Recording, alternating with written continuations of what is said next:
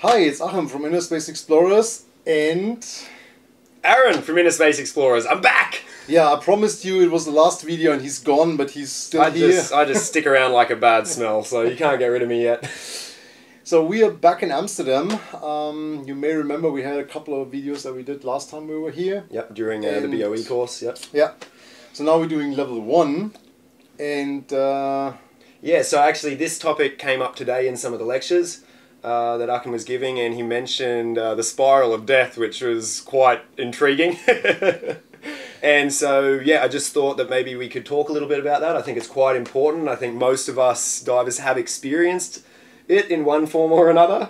And yeah, maybe we can just elaborate on that. What is that? And yeah, go from there. Yeah.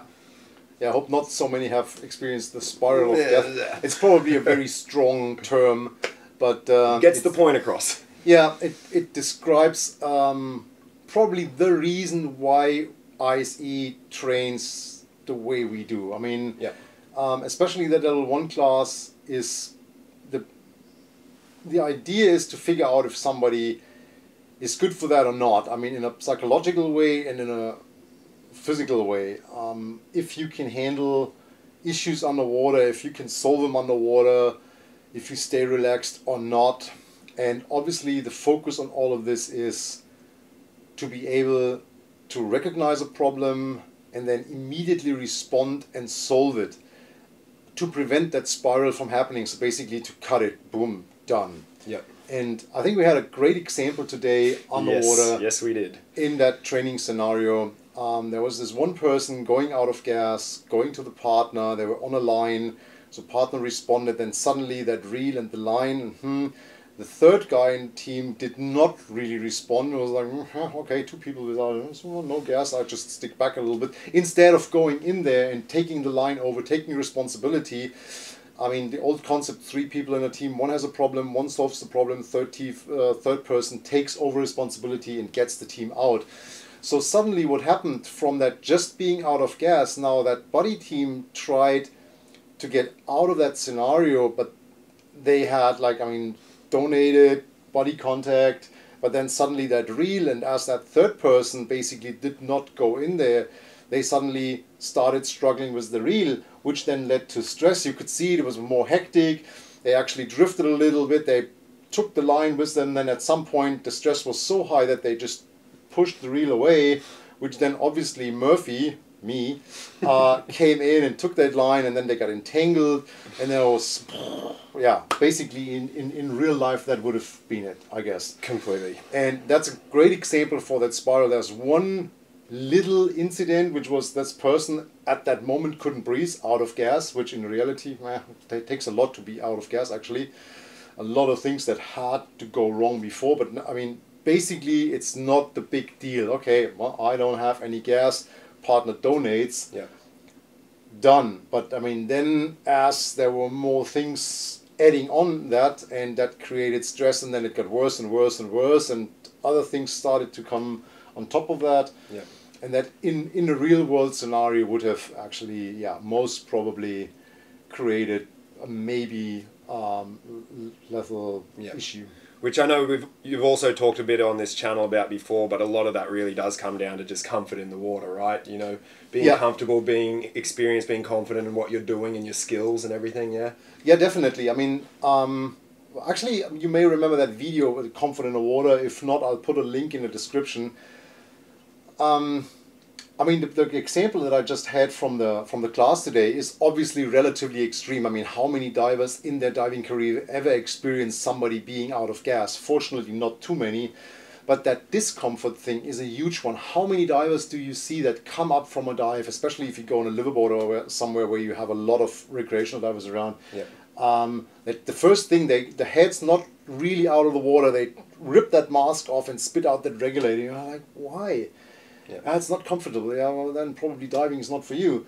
Or you just got shitty training. Yeah. So that discomfort thing, and I've seen literally people that had like a mouthpiece that was bitten through or something like that, was sucking in a little bit of water, that got a real issue out of that. So you get a little bit of water with every breath, and then you get the feeling you can't probably breathe. Then you flood your mask, and suddenly there's panic. They shoot to the surface. They run into a decompression or overpressure lungs.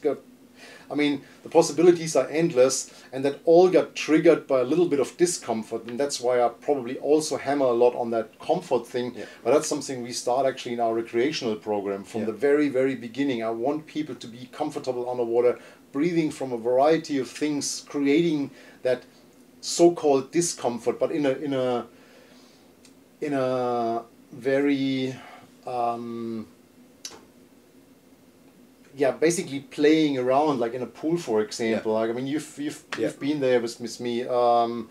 Like, a lot of stuff is out of mask from the very beginning. So to realize this is not something you need to dive, that's just a comfort article, as I tend to say. So why do you need a mask? I mean, yeah, you see better, but I mean, it doesn't prevent you from breathing underwater and stay alive. Yeah. And breathe from a regulator without a mouthpiece, breathe just from a hose. I mean, look at the video and you get an idea of what I'm talking about. And if that's implemented in training at an early stage, that obviously creates a very comfortable diver.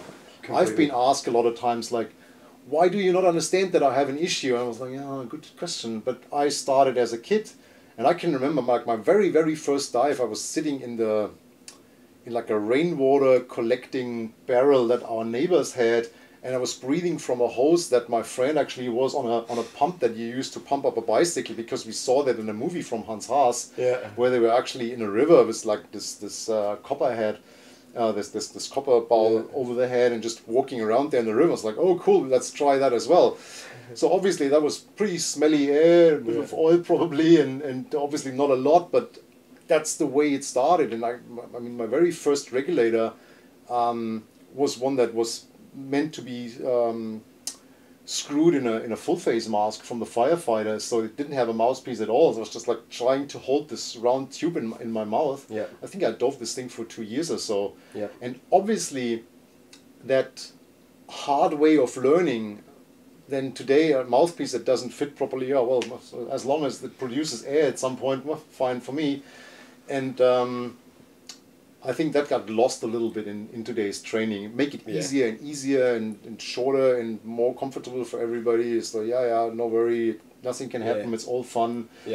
I don't think that supports the diver long term. That's very true. I mean, when I used to be in the military, and we always had a saying, you want to train hard so you fight easy. And I think ISE really takes that mentality and that approach, which I really appreciate, and I think anyone should be able to appreciate, because it's one thing having all of this happen in 5 meters of water, where if something really goes wrong, okay, you can pop up to the surface and nothing is really going to happen. You can handle it and deal with it like that. But if that happens when you're on 80 meters, 100 meters or something like that, and all of a sudden you find out, oh, I don't know how to handle this situation that I'm in. Not good. Yeah, I mean, that's what I say usually on the first day of the class. If the output of that training is that this is not for you, that may save your life. Because, I mean, what does it help if you trade your Visa card for a Trimix card or whatever, and then you figure out in real world, oh, this is not for me. You probably want to figure that out in 3 meters of water with a professional next to you. Completely. In a safe environment, and then do something else. Yeah, completely. I mean, being trained to be a thinking diver and to be a safe diver, I think that's really great. And anything else to cover on this topic? No, I hope that actually explains it a little bit and probably makes people think a little bit. Hope so. Thank you very much, Aaron.